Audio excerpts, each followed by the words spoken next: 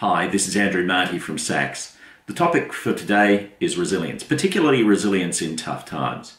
We're going to be looking at what the world of research tells us about what makes people resilient, but also how to increase resilience, both in ourselves and in employees who might report to us. So we're going to start the presentation with some objective setting.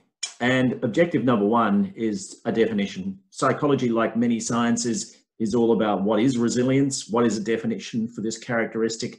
So then we're going to talk about why does it matter. We're going to talk about the benefits of resilience to organizations and individuals. And we're going to talk about personal characteristics which drive resilience, such as IQ, personality, and values. Some of these characteristics are largely genetically determined and some of them are acquired in the course of life, but it's worthwhile talking about how these things come about, because that gives you an opportunity to identify resilient people before you actually hire them. But I guess that many people are watching this video purely and simply because they want to understand how to build resilience, and we're going to lead you through contemporary resilience building techniques. So firstly, the definition. So resilience is a term commonly used in relation to positive psychology, and I'll tell you a little bit more about what positive psychology is in just a moment, and positive mental health. In other words, when people are resilient, they tend to be less likely to succumb to mental health problems. The most common of these mental health problems are, of course, anxiety and depression, but there's a range of them that people can experience. And here's a real psychological definition: the general capacity for flexible and resourceful adaptation to external and internal stressors. Now, that might not seem all that explanatory, but in fact, there's a lot of meaning here. Firstly, it's talking about a general capacity. So resilience is not something that's targeted, say, only to work problems or only to home problems. It's a general capacity to cope. Flexible, people can adjust to a range of different circumstances by having resourceful approaches to adapt to these external and internal stressors. So what is an external stressor? Well, economic downturn, illness, those sorts of things are external stressors. Internal stressors are things like our emotions. They might be our experience of illness. If we are ill, they might be things like fatigue, and that this quote is from Clonan in 1996. But people who are truly resilient are able to undertake a phenomenon called post-traumatic growth. Now, just to explain what post-traumatic growth is, and I'm sure you've all heard of post-traumatic stress, but post-traumatic growth is a phenomenon where people actually grow from bad experiences. And truly resilient people have this capacity to get better after having been through trauma. So some examples of post-traumatic growth. A mother has a child who becomes very ill. Subsequently, she may discover that her relationship with that child is enhanced, but maybe her relationship with her entire family and her friends and work is enhanced. So trauma doesn't always have to result in a downgrading well-being. And so post-traumatic growth, we know that even in very major catastrophes, some people grow from those. And the people who grow from them, we know from the research that quite often somewhere between 20 and 40% of people actually report having been improved by the traumatic experience. What do we mean by improved? Well, I mean happier, less anxious, less stressed, better relationship with other people, maybe more productive at work, those kinds of things. So post-traumatic growth is a phenomenon that's getting more and more research at the moment. And we also hear of this thing called crafting or bricolage, the French call it. Couture from France often has written in the past about bricolage. Bricolage means kind of making do with what you've got at hand. So truly resilient people, when things go wrong, don't always seek help to get new equipment, new solutions, all that other stuff. A truly resilient person is able to stand on their own 2 feet and get things done. Even truly resilient people, of course, will ask for help when it's necessary, but they have that resilience to be able to deal with things. And some people who are truly resilient may end up being gritty, which is sort of the hard edge of resilience. You see people talking about grit all the time, which is persisting against odds to achieve some meaningful objective. So to get to the real heart of the matter, one of the things that we know about resilience is that focus plays an enormous role in resilience. That is to say that, and this is a quote, the secret of life is what you focus on. Now, it's a quote from me, actually, so I hope that doesn't sound arrogant, but yeah, the secret of life is what you focus on. And the reason I wrote that was because it dawned on me that if you look at people's psychological well-being and if you look at their success in life, so much of it comes down to what they focus on. So if you focus on things that are helpful to you, then you are much more likely to be psychologically well than if you focus on things that are harmful to you. So for instance, people who are highly resilient focus on things that are actually going to make them psychologically better. Optimism and positivity. Now, you all know the glass half empty versus the glass half full, but it's true. And the caption there about diary research, I'll just explain briefly what I mean there. On a number of occasions, diary research has been undertaken on this topic. And so what you do is you get a group of, let's say, 500 people, and you split them in half, and you try to match the halves where same ages in the both halves, same gender balance, same life experience, same levels of education, this kind of thing. You would have two matched samples. And you ask one of these samples of 250 people to keep a diary where they write down all of the challenges that they had day by day. And the other 250, you get them to write down all of the good things that happened to them in the course of their day, and they do that day by day. When this has happened, what you find is that the people who keep the optimism diary, the blessings diary, if you want to call it that way, end up significantly improving their well-being, whereas the people who keep the challenges diary often end up with declines in their well-being. Why? Because of what they focused on. And if you focus on something for a long period of time, you actually change your brain. It's a thing called nervous system plasticity. You will make the neural pathways of positivity and optimism stronger by focusing on good things rather than focusing on bad things. This goes also for conversations at work. If you have a lot of negative conversations at work, then your well-being will decline. Not may decline, it will decline. And it seems that negativity is more contagious than positivity. Some research indicates that one negative is worth three positives. So what that means is that if I say something pessimistic and negative to you, I actually have to say at least three positive things to get you back to where you were before I opened my mouth. So this stuff is contagious. A focus on solutions rather than emotions. Now, humanistic psychology for many years said it's really important to sit around and tell each other how we feel.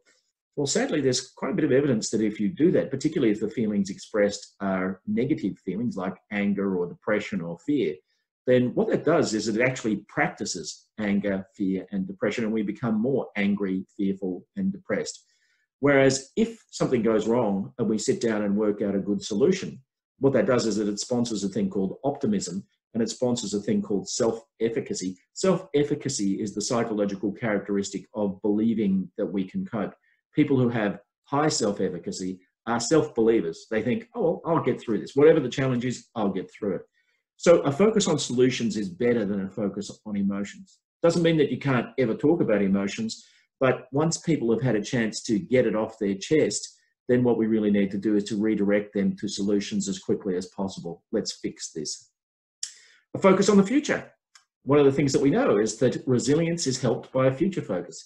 Now, what do we mean by a future focus? I've often worked with organizations that are going through very significant changes, and the employees will say, well, we know what's going to happen in the future. We might have a head office in Darwin, New York, Sydney, we don't know. I mean, this is, say, if the organization's going through restructure.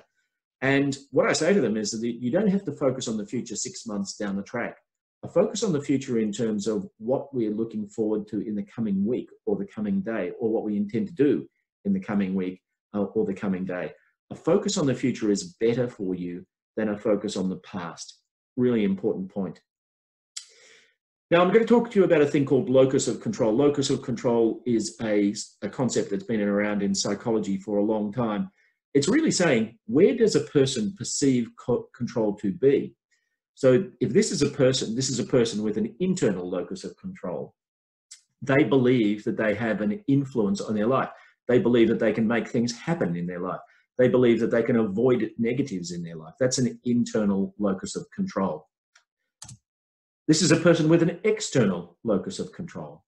So I just want you to reflect for a moment that if you think you can affect what's going on in your life versus you think you can't, what do you reckon that would do to your psychological state? Well, you're probably right. Psychologically, it's better to have an internal locus of control than an external locus of control. People who have significant external loci of control often suffer from a thing called learned helplessness, which is really quite a traumatic experience.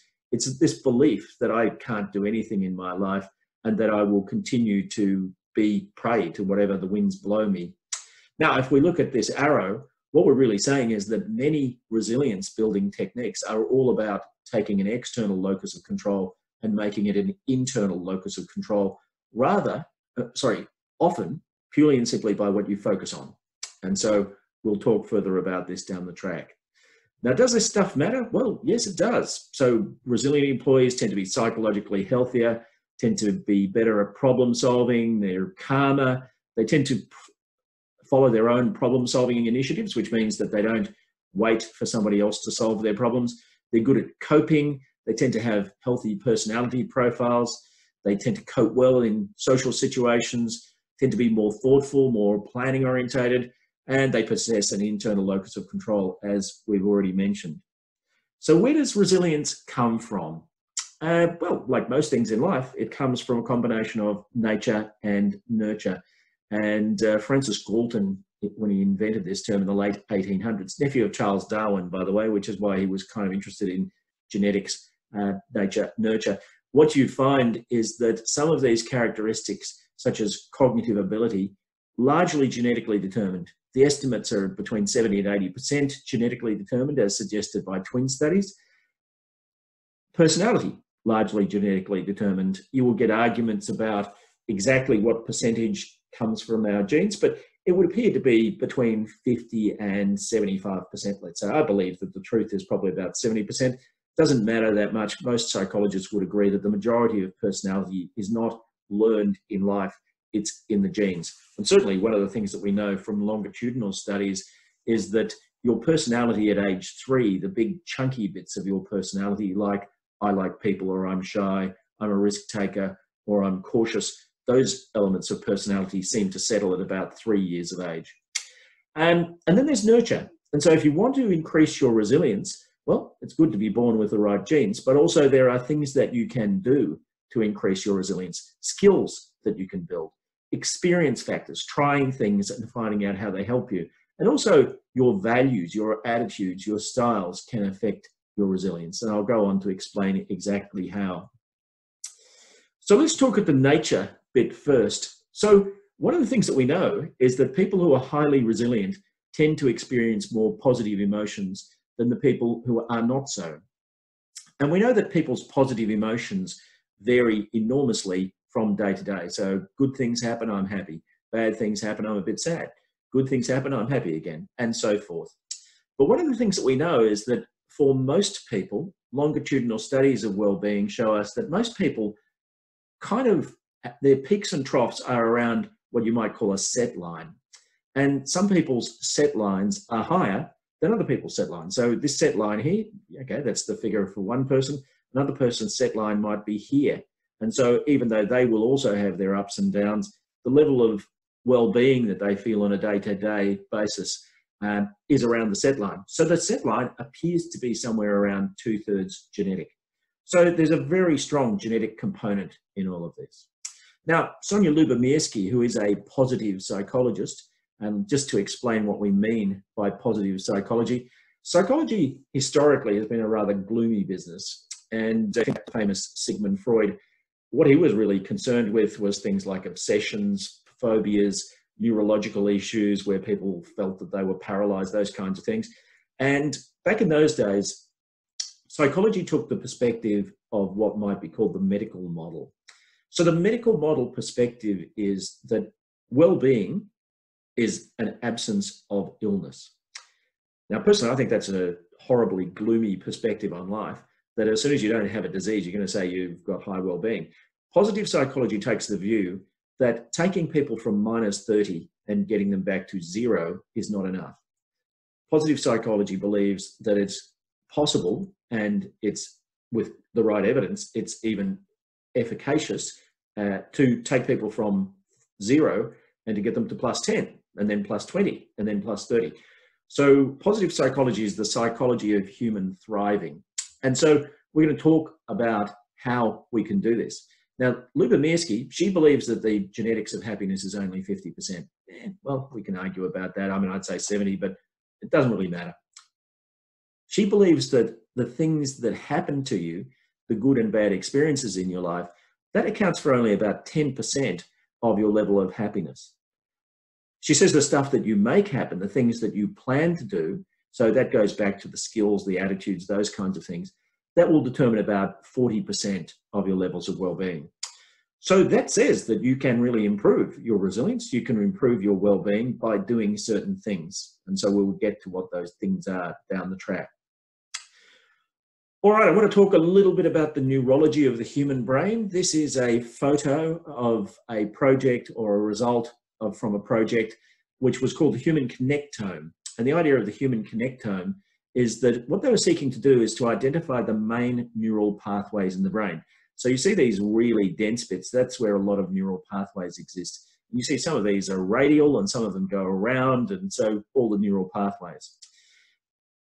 A simplification, and every neurologist says this is a simplification because I've had them say it to me, is to say that the brain has two functions. A new brain function, which is the outer part of the brain. Why? Because it evolved most recently. That's what makes it new. And then there's an inner part of the brain, which you would call the old brain. And you'll notice that there's a kind of a distinction, a neurological sort of gateway, not a gateway, but a separation, if you want to put it that way, between the new brain and the old brain. Now, this is important because one of the things that we know about the human brain is that it doesn't tend to speed up or slow down in the way that other parts of the body do. If you look at how much oxygen and glucose that the brain consumes, which are the sort of two foods of choice of the human brain, seems to vary very little in percentage terms in the course of a day, whether you're fast asleep or wide awake. And so what all of that means is that the body can't, if you turn on one part of the brain, the brain can't draw more energy from the body. So if you turn on the new brain, and in particular, if you turn on the prefrontal cortex here, which is all about thinking, planning, reflecting, doing all that cognitive stuff. And in fact, if you're listening to me now, you must have this bit turned on or you wouldn't understand me. When you turn that bit on, it tends to drain energy away from the old parts of the brain. Now, the old parts of the brain are important because they run our digestive system. And when we walk, we're using the old brain. It's largely unconscious and it is somewhat conservative and fearful. This part of the brain evolved to protect the organism. Now, if you turn on the old brain, you also drain energy away from the new brain, which is why we get phenomena such as road rage. Because when somebody gets cut off, when they're under pressure, somebody's in a hurry to get somewhere and they're feeling stressed and somebody cuts them off, then you'll get a turning on of two things. One is the amygdala, which is the fight and flight response center. And you also get a turning on of the hypothalamus, which will trigger the fight and flight response. And the fight and flight response, or fight, flight, and freeze more accurately, the fight, flight, and freeze response will tend to change our body. But when a person has their amygdala and their hypothalamus turned on flat out, what that also does is it drains energy from the new brain. So that literally means that the prefrontal cortex, which is your only capacity to see the future, is now turned off, and your emotions are back with the cave person. And the cave person emotions are typically fight, flight, freeze emotions, which are anger, fear, and depression. Anger for fight, fear for flight, and depression for freeze. So, does that explain road rage? It certainly gives an important clue as to why somebody who undertakes a road rage activity looks back and thinks, who was that? Who did that thing? And they're often very remorseful. Now, personality has an impact on resilience. If you are lucky, you will be born emotionally stable. This is heavily genetically determined. It means that you have the ability to regulate responses to emotional events. I mean, you have colleagues who are emotionally stable and you have colleagues who are emotionally unstable. So emotional instability has been called in the past neuroticism or emotionality, but we know that it's negatively related to resilience. People who are high in emotionality are less resilient than people who are low in resilience. So, low in emotionality. So one of the things that we know is that if you work in a workforce with lots of emotionally unstable people, then that's stressful. And in fact, there is evidence that people get sick more often when they're in that kind of a workforce because of the stress that's around them.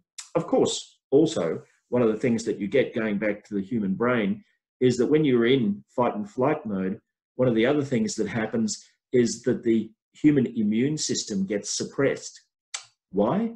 Because if you're in a fight and flight situation, which evolved for short-term threats, what we expect is that that threat would be over quickly. But right now, I recorded this webinar in amongst the COVID-19 crisis, which at the current juncture has been going for about 9 weeks or something here in Australia, and maybe longer than that even. But but that's causing fight, flight, freeze responses to people. And yes, they're not beating each other up. They're in effect sublimating it. They're managing it in a more socially acceptable fashion. But in fight and flight mode, if you happen to be emotionally unstable and you're experiencing this thing for a long period of time, your immune system will be suppressed and you will get sick more often.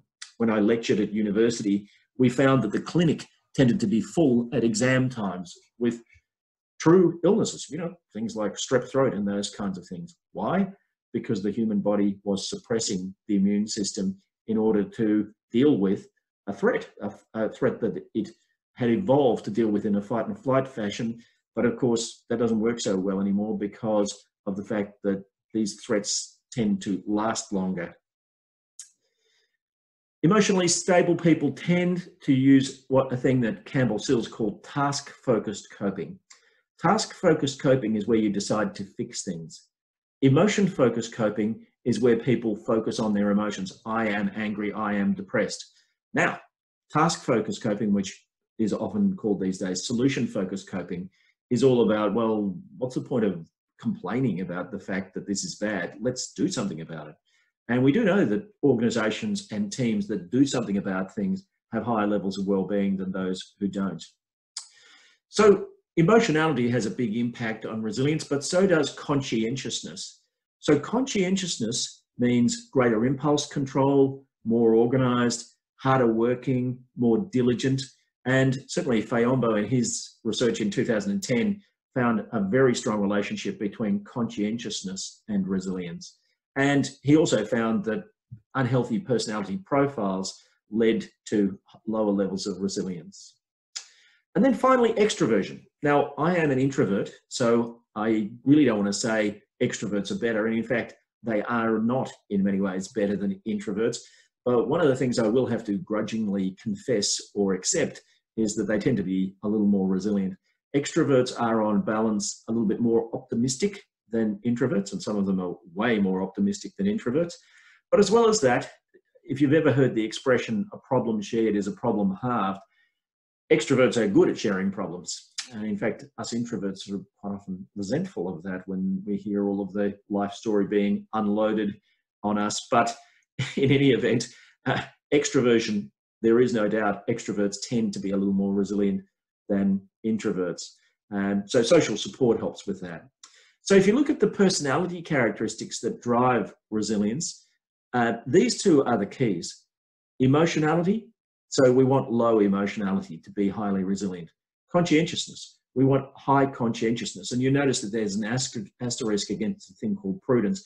By the way, this is a thing called the Hexaco model of personality, otherwise known as the 6-factor model of personality, discovered first by Kibiam Leah and Mike Ashton from Canada. Amazing research, by the way.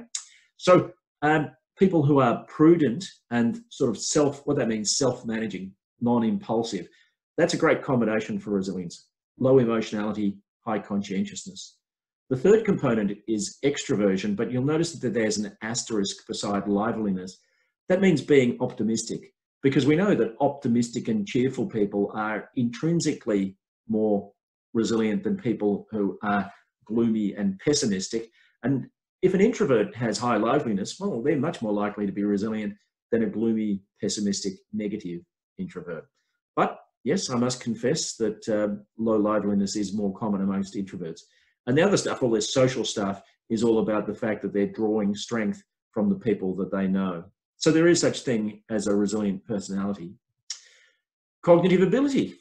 That's an interesting question. Are smarter people more resilient? Are smarter people less resilient? And so here's a typical psychology result. High IQ can enhance resilience and high IQ can reduce resilience. What's the moderating factor? The main moderating factor are those two personality characteristics I mentioned earlier, emotionality and conscientiousness. So if you happen to be highly emotional and low in conscientiousness, having a high IQ is no guarantee of resilience. In fact, it can be worse under those circumstances. Why? People with high IQs who are emotionally unstable kind of almost have a genius for fretting. They can dream up all kinds of catastrophes which may or may not happen. And in any event, what it means is that they're likely to be less resilient. If, on the other hand, the person is conscientious and emotionally stable, high IQ will increase resilience because IQ is an excellent predictor of work performance. So you can imagine somebody at work who's coping comfortably with their work is going to be more resilient than somebody who's sort of battling to get through it and really struggling. So those are some of the things that are nature-based drivers of resilience. Let's talk about nurture now. Values. If people are in tough times, it is a very good time to be clear about and strong on the values of the organization. It's reassuring that people feel that they're in an organization which stands for something, is ethical, is clear in what it stands for. And we do know that if you happen to match the values of your organization, many organizations test the values of prospective hires through us. If you have people who match the values of the organization, that makes for higher resilience. So if I'm a very principled, I'm a very philanthropic kind of a person and I'm working for an organization that's like that, well, I'm going to be more resilient. If I'm, on the other hand, very ambitious, driven, commercially ambitious, and I'm working in an organization which is welfare orientated, then it's likely that I'm going to be less resilient because I don't match. So here's where this research comes from. Shalom Schwartz is one of the world's most important researchers on the topic of values.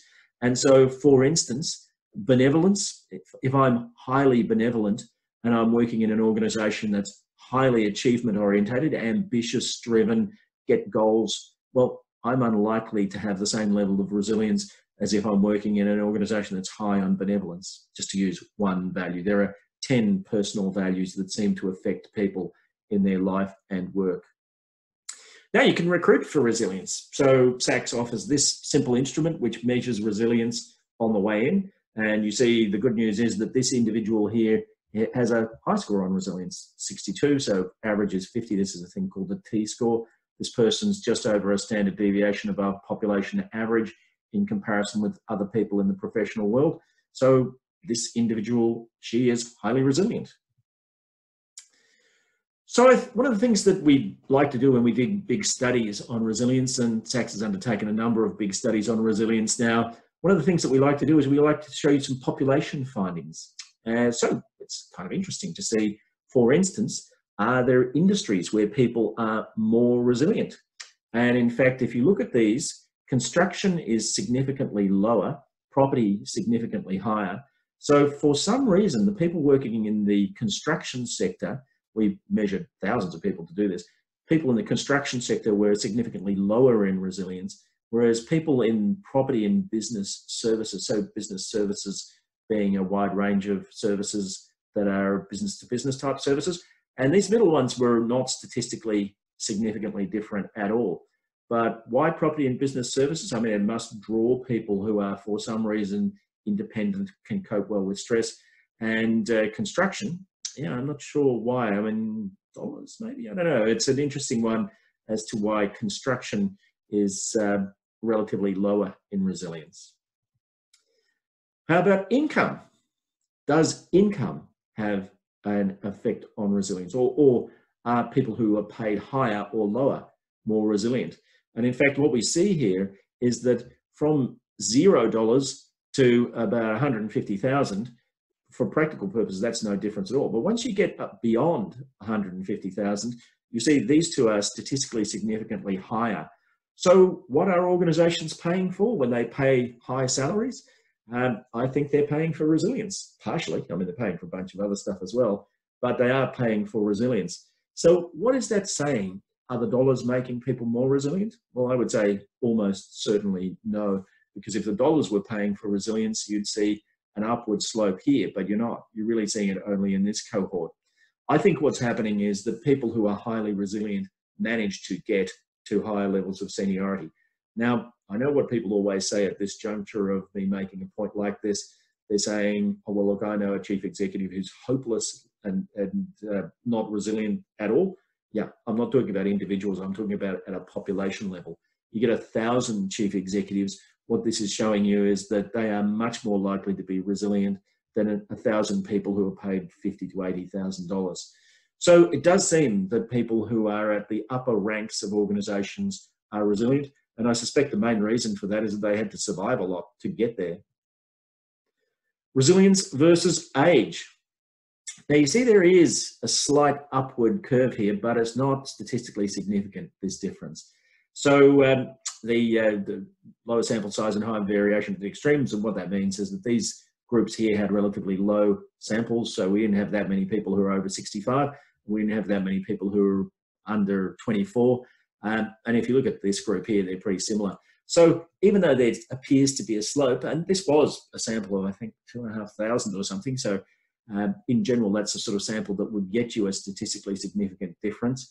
We didn't really find that. I think if you had 1 million people in this sample, you would have a statistically significant difference. And who knows, if there is a difference here, maybe it's to do with accumulation of experience and life skills.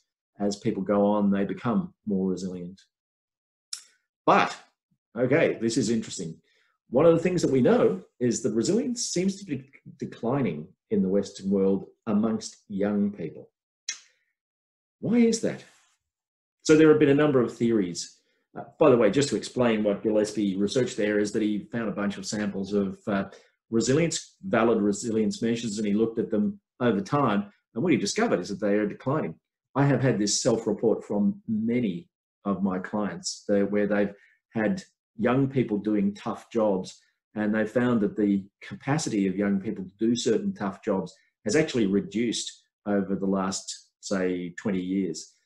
Gradually, but appreciably, to the point where there are certain jobs that used to be done by, let's say, 20, 25-year-olds, and they just don't ask them to do those jobs anymore. So one of the theories is cosseting.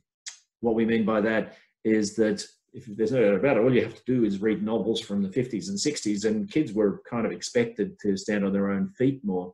So here's a real truth about resilience. You do not make people more resilient by protecting them.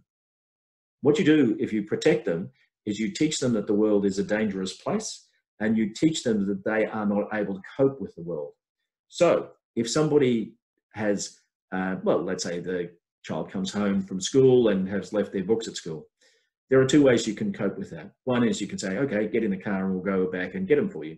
The other is to say, well, next time you better bring your books. And they'll say, okay, well, hang on, I needed this for my homework tonight.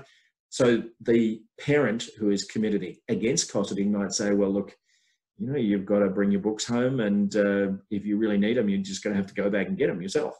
So, you know, I'm not proposing one approach or the other. What I'm saying is that there was a time where approach number 2, go back and get your books, that would have been done more often. So cosseting, we know, reduces resilience. The other thing is screens. And I'm going to talk a little bit about mindfulness in just a second. But if people are immersed in screens, in other words, they're spending a lot of time immersed in a fantasy world of screens, one of the things that we know that does is that it is the opposite of the psychological phenomenon called mindfulness. Mindfulness is where one practices being in the here and now.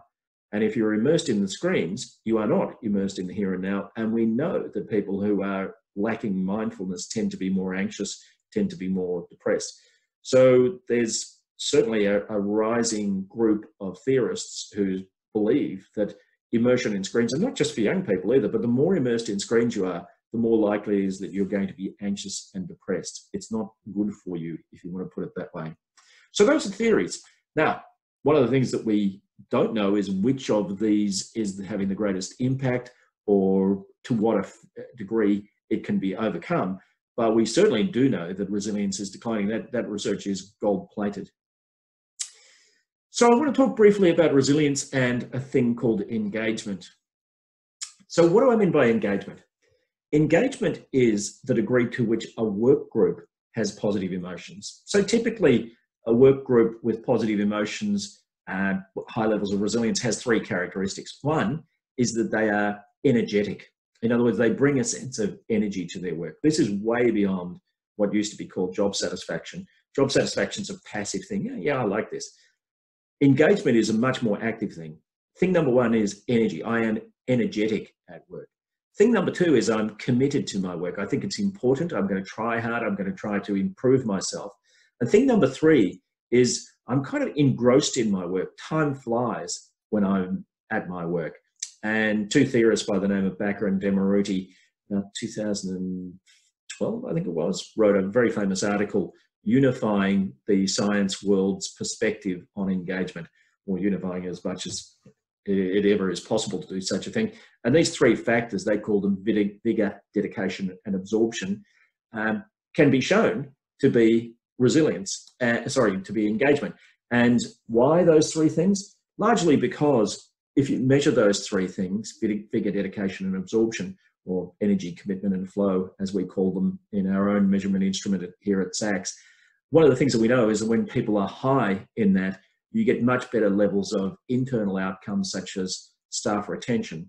And you also get profit growth, you get revenue growth, you get things like higher levels of customer satisfaction, which is important. So engagement is a group phenomenon. Resilience is an individual phenomenon. But one of the things that we know is that if you can increase a work group's levels of engagement, you end up with individual resilience from those people. There is a very strong link. And in this study by Simons and Buitenbach in 2013, they found a correlation of 0.8 between engagement at the group level and resilience at an individual level. So here's what work engagement looks like. I said vigor, dedication, and absorption. And so one of the things that we know is that engaged employees tend to job craft. They focus on outcomes, they build resources, cooperation, support, they redesign their jobs to do them better, they manage and proactively acquire the resources necessary, they collaborate, and they can actually increase their job demands. In other words, they set initiatives, they want to do better stuff, they want to set themselves higher standards. That all sounds like resilience, doesn't it? So it could be said that resilience is engagement at the individual level, and engagement is resilience at the group level. The two terms, I think, are almost interchangeable. They're so similar. So how do you make people more engaged? Well, I think one of the things that we have to understand is that there are, firstly, I'd say you've got to recruit people. If you recruit people who are high in resilience and have the positive characteristics from a personality and an IQ point of view that you need, you're going a long way to have an engaged workforce before you've done any leadership. As I like to say, you have two levers about the corporate culture that you have in your organization. One is the quality of people that you let through the front door. Two is how you lead them once they're in. There are four drivers for people's levels of engagement. One is the job that they do. Two is the team that they belong to. Three is the leader that they report to. And we know that 80% of their engagement, their well-being, is driven by these three things.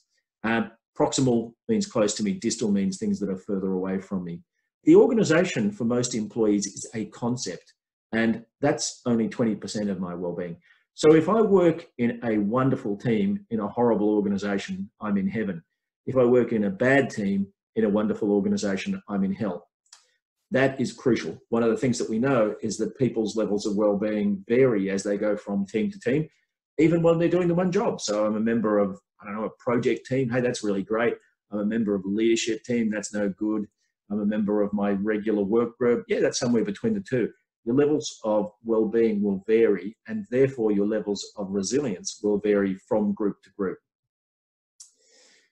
So let's talk about methods of building resilience, because if you can build resilience at the individual level, you'll also help to build engagement at the organizational level. Building engagement at the organizational level is a different topic, and that's for a different presentation. But what I want to do is to show you some positive psychology activities. These can be done at an individual level and at a group level.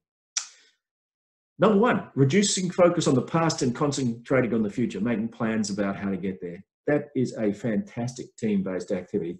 You get a group of people together and you say, all right, well, what do we want to be? Where do we want to be? You know, what's an optimum version of us in 6 months' time?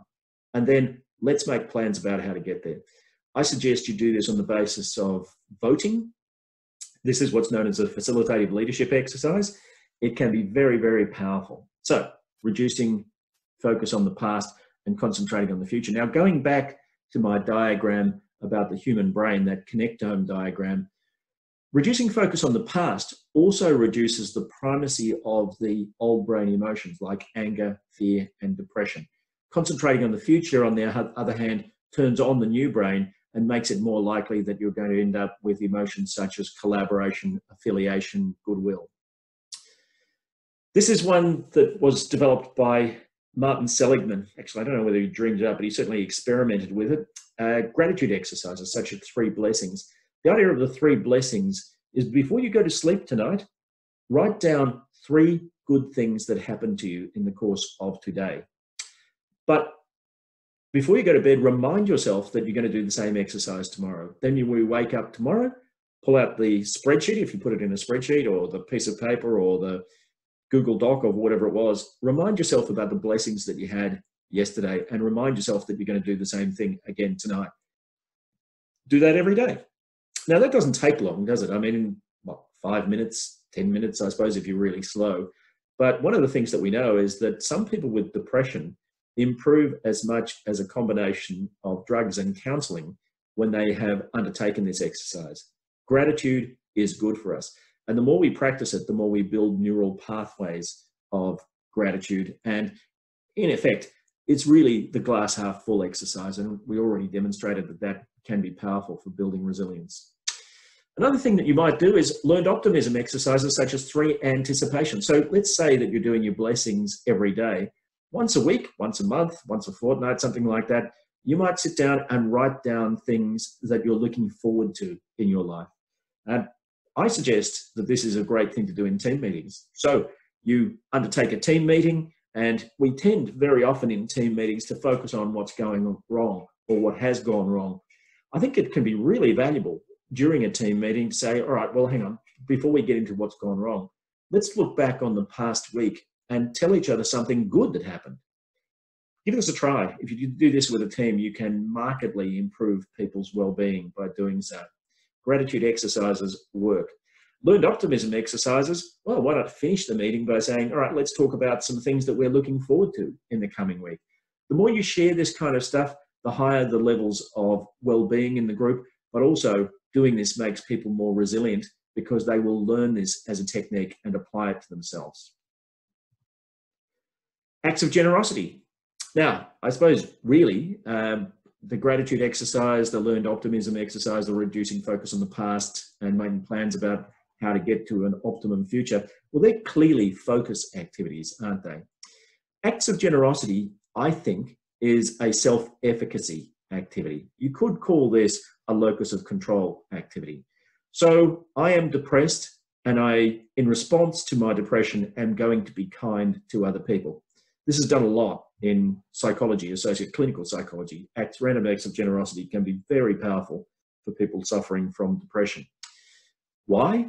I think one of the reasons is that I am reinforcing to myself that I have agency in my life. I'm reinforcing to myself that I have efficacy. I'm reinforcing that I can have some impact on things. Victims cannot be generous by definition. I'm proving to myself I'm not a victim because I can do something generous to other people. Human beings have evolved to need to live in group settings. It's a thing called convivance, C-O-N-V-I-V-A-N-C-E. Convivance is the need to live with other people. So we need to be generous. Yes, human beings are selfish because we've got an old brain and a new brain. And the old brain is selfish. It will want only what it wants. But the new brain is generous. It will want to do things for other people. So we need to give that part of our brain free rein and the opportunity to act. Signature strength exercises. This is another Martin Seligman idea. Signature strength exercises are where you sit down and you identify the things that you are really good at. Now, why signature strength? Well, your signature is unique. And the idea is your strengths are unique. The things that you are good at are not the things that I'm good at. Signature strengths are strengths that are me alone. So if I sit down and work out my own signature strengths, and let me just direct you to Martin Seligman's website, Seligman, and his website is called Authentic Happiness.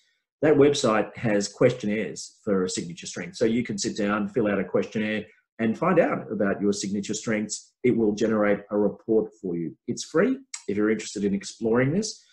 But once you understand what your signature strengths are, people who do this exercise increase their levels of resilience. But what increases levels of resilience even more is when you use these signature strengths in your life or in your work. So imagine doing this as a team activity. I've done this where you get a group of, let's say 20 people, you split them into groups of say 4. And what you do is you ask them to say, all right, as a group, as a work unit of this 20 people that we've got, what are we really good at? And you get them to write it down. You get them to write it down on a flip chart and you stick it on a wall. And then, by the way, you can do this with Zoom polls if you want to do this remotely. But what you have is that when you've got all of these strengths written on the wall, you get people to vote for the ones that they think are truest. And that can, in effect, construct a signature strength statement for a group of employees, a very useful piece of intellectual property. And then what you do is you say, well, okay, these are our strengths. How are we going to use them more on a day-to-day basis? This will tend to increase the levels of resilience and, by definition, the levels of engagement of the workforce, particularly if it gets enacted. Mindfulness activities, including meditation. Now, I don't want to, I wouldn't mind, but I can't, by virtue of a webinar, give you too much on this. Just to describe briefly mindfulness and what it is, because I think there's a bit of misconception about mindfulness. Mindfulness is really being in the moment. And so to describe mindfulness in a quantitative sense, imagine that you have 100 units of energy available to you to deal with any task. That's the capacity of your mind. The mindfulness theory suggests that we don't bring 100 units of energy to most of the things that we do, because what we have is that some of the units of energy are stolen by a thing called a narrative, which is a story about what's going on in our lives. So if I am public speaking and I'm nervous about public speaking, I stand up, and of course, to give the best speech I can, I should be totally in the moment. I should be thinking about what I'm saying. I should be conscious of when to slow down. When people say things very slowly, it sounds like they have something very important to say. And there are times when I should speed up because I'm trying to make a statement which is more emotional. I should modulate my voice, all those things. They take mindfulness, right? Being in the here and now. But when a lot of people stand up to make a speech, what they're thinking is, I don't really know what I want to say. I'm not that good at this. I don't really think these people are looking very impressed. Are they actually listening to me? If you've never recorded a webinar, by the way, that's something, if you're used to public speaking, you've got to get used to, because, well, you know, you're sort of used to seeing in people's eyes whether they're interested in you. And in a webinar, you just have to push on, irrespective of what's going on. So the idea used to be that you should suppress this voice. You should suppress this voice that's saying you're not really good at this, that people aren't listening. Now, one of the neurological findings that has been really clear over the past 20 years is that if you try to suppress anything in your brain, you make it stronger. The brain does not like being suppressed. So instead of trying to suppress the narrative, what you should do is practice being in the here and now. And so instead of losing 30% of your brain space to the narrative, if you focus on the here and now, you don't shrink the narrative. What you do is you grow the here and now capacity. And that's why meditation has been used. And so a guy by the name of John Kabat-Zinn, K-A-B-A-T, new word Z-I-N-N, he has plenty of YouTube Googles YouTube films where you can see his technique. The reason I said Google is because there's a really great video of him teaching Google how to meditate, how to undertake mindfulness activities. So meditation is one of the things that you can use, and we've all heard of Headspace and Calm and all of these apps. I'm going to give you a simple technique which is often used in the early childhood sector. It's called 5, 4, 3, 2, 1. And you might like to do this exercise now. So what I'm going to ask you to do is, firstly, just look around the room and identify 5 things. You don't need to name them. Now, as you start to do this, one of the things that you'll find is that if you are a type A personality, which means an achiever, and even if you're not, you'll start to say, well, am I doing this right? Please reassure yourself there's no wrong way of doing this. What we also want to do is that thoughts will come. There is no way of avoiding this. You don't fight the thoughts, you observe the thoughts and you let them drift away. So people often use metaphors like, just think of the thoughts as clouds and let them drift off across the sky. I was a couple of years ago in a Buddhist monastery in central China, and their theory was that you should see your thoughts as sand, and you drop the sand on the beach and it disappears. That's what happens with sand. When you drop it on the beach, it just becomes invisible, right? So different techniques. Some people say, consider the thoughts to be traffic. Anyway, so the first exercise of 5, 4, 3, 2, 1, you're going to see 5 things. Now I want you to close your eyes. And the 4 means I want you to feel 4 things. So it could be the pressure of the floor on your feet. It could be the temperature. It could be the pressure of the seat on your body. You'll feel 4 things. Then I want you to, still with your eyes closed, hear 3 things. Use your ears to soak up, notice 3 different noises in the room.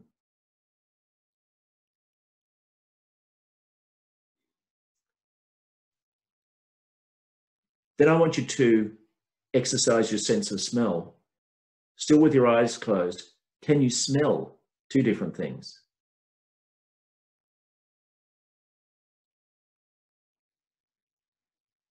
And finally, taste. What's the taste in your mouth at the moment?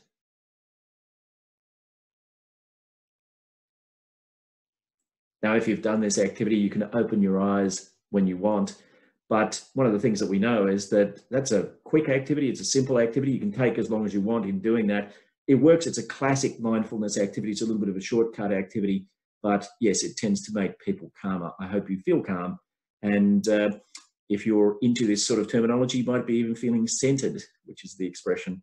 And of course, a classic positive psychology activity to build resilience is form collaborative work groups to work together to create an ideal future. Ideal future sounds kind of like curing cancer or something like that. But what we mean is that get a group of people together, deal with an issue and fix it, and work together to deal with an issue to fix it. That's what's called facilitative leadership, particularly if the boss doesn't make the decisions, facilitates the staff to make their own decisions through some sort of a voting process or something like that. So these are all positive psychology activities which can increase resilience. When I run these activities in the past, people have got in touch with me later and said, actually, I feel more resilient, I feel calmer, and give some of these a try. They may well work for you. So summary and conclusions, resilience matters. It has an individual trait component, which means things like personality, values, IQ. It has a developmental component. Local characteristics such as job, team, leader characteristics are a driver of engagement, which is a driver of resilience. Look out for my presentation on engagement, where we go into much more detail about what job, team, leader characteristics and organization characteristics improve resilience, well-being at a group level. There are activities which can build grit and resilience. Now, some resolutions. So I'm going to leave you now, but what I'm going to encourage you to do is to spend some time thinking back over the material that you've seen and consider how you're going to apply this. So a good worthwhile thing to do is to reflect on what the material is, but then to write down, let's say up to 3 resolutions about how to use this in the workplace. Thanks very much for listening today, and may the rest of your day be full of resilience and well-being.